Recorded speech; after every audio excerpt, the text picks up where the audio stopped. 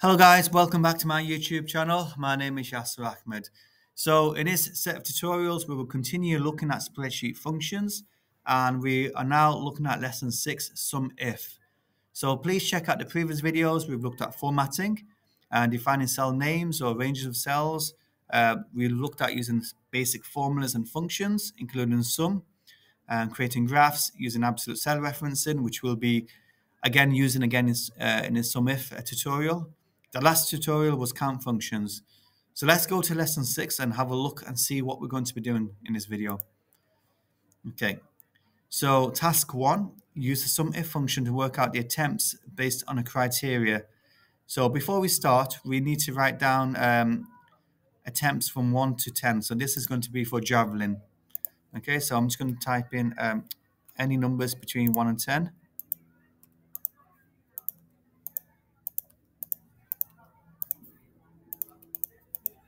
Okay, there we go. So what we have here are pupil names, their form class. So these are the different criteria now. Their gender, their year group, and the amount of attempts they made for javelin. So javelin is like where you have to throw something and see who gets the furthest distance. Okay, it's like a long stick with a little spear at the end. So before we start the SumIF function, okay, let me show you how the sum works again. So let's say we've got some random numbers. Equals sum will basically add up everything. Okay, so that will add up all of these numbers together. The SumIF, we want to add with a criteria. Okay, and in the first example, we want to add up the attempts made by only year 11 students. So we've got year 11 here, here, here, and here. And in year 12, we got these two attempts here. So what I'm going to do just for this first example is I'm going to highlight the year 11 values.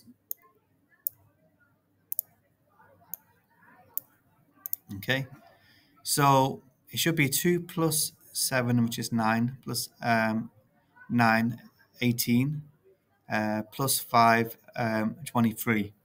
So the year 11 attempts should equal up to 23. So what I'm going to do is use the SumIF. And there's 3 parts to the SumIF. There's a range. So where is the criteria? So the criteria is in this range here. I'm going to click up here and do this formula. Click on comma. Where is the criteria? So in this example here, guys, I actually can't click on this cell here because it's not the same as what we have here. So I'm just going to change that to, put that into speech marks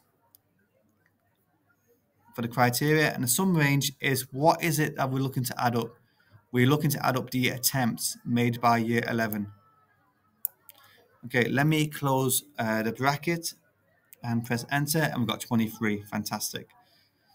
But now what we're going to do, guys, that's probably the long way of doing this. I'm going to make these criteria match up. So I don't want year, I just want 11 to show. Let's put it in the middle. And 12 to show.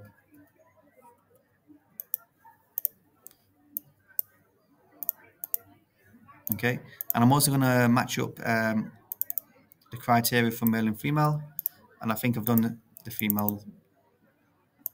Actually, let's just get rid of that. I can make it bigger, see if there's anything else.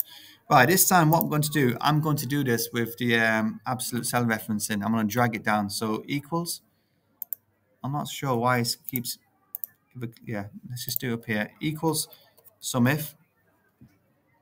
Again, let's look at the 3 parts. So the range is where we're looking for the criteria. So the criteria is 11, and it falls within this range of cells here. I will be doing absolute cell referencing, but I'm going to show you what happens if you don't lock. The criteria, now we can click on this cell here. And the sum range is what is it you're looking to add from. So it's going to be attempts. So the first one should work. We've got 23. We drag this down. And we have a value here, and it looks like it's worked. But then if I double click on the cell, you can see these 2 ranges have moved out of position. They're not locked into here. From this cell, E7, all the way to E13. It's not locked.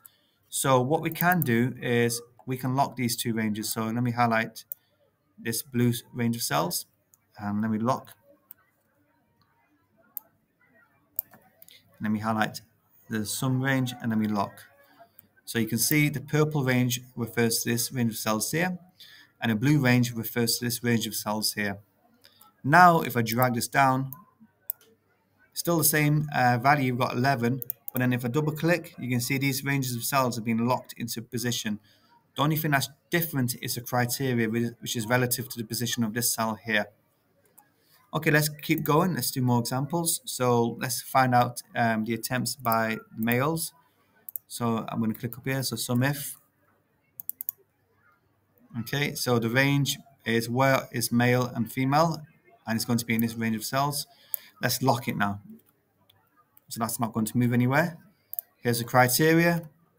And then the sum range, we're still adding the attempts. And then this also needs to be fixed and locked into position. So again, you can use absolute cell referencing. So remember, my keyboard is function F4. On your keyboard, it might be shift and F4 or command and F4.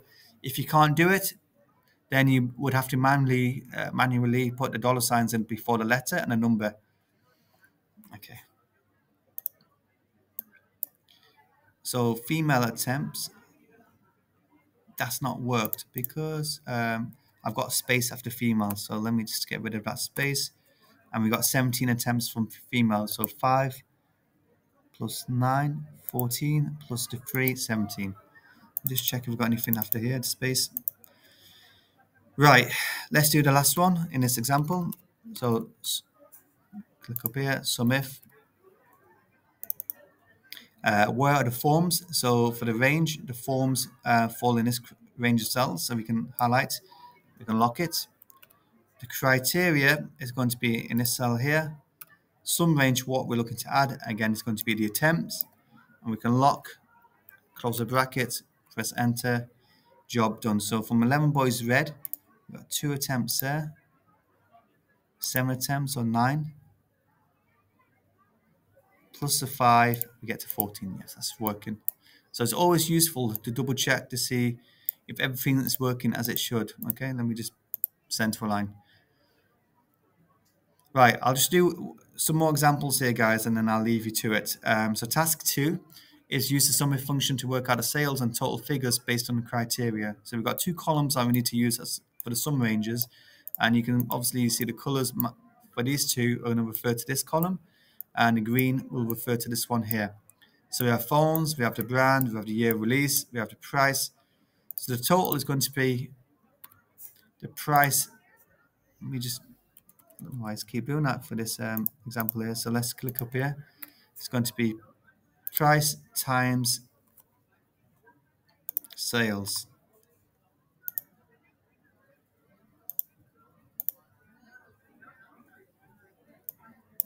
Get rid of that pound sign.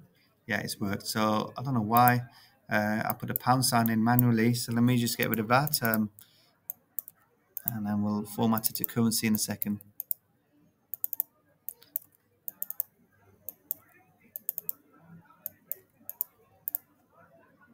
There we go. So let's put the pound sign in using this method instead. Pound sign and drag this down.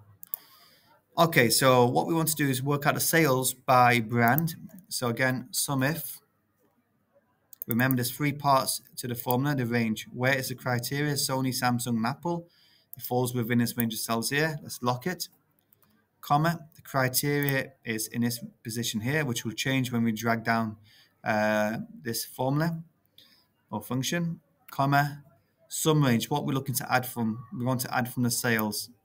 So again, this needs to be locked so it stays in the same position when we drag down, replicate this function. So 77. So anytime we see Sony, we go across, we add up this value. And then if we see Sony here, we add up this value here. So 54 plus 23 should be 77. Drag down. Okay, we'll do the total for the brands as well. Or let's do it for the years. So we're going to look at here. So equals SumIF again. The range of cells. Let me just click here again. Equals SumIF. So this is going to be the criteria. Okay, where can you see that criteria? You can see that criteria in this range of cells here. Just lock it. What is the criteria? So the criteria is here, 2012. So what we're going to do is look in this range of cells. When you see 2012, then we'll go to the total and we'll add up this value. And if you see 2012 again, we'll add it to this value here. So it should be like, I'm trying to think, 18, 19,000, something like that. Comma, sum range, let's take the value from here. Yeah, 18,000. And we can make this into currency. It's nearly 19,000 actually.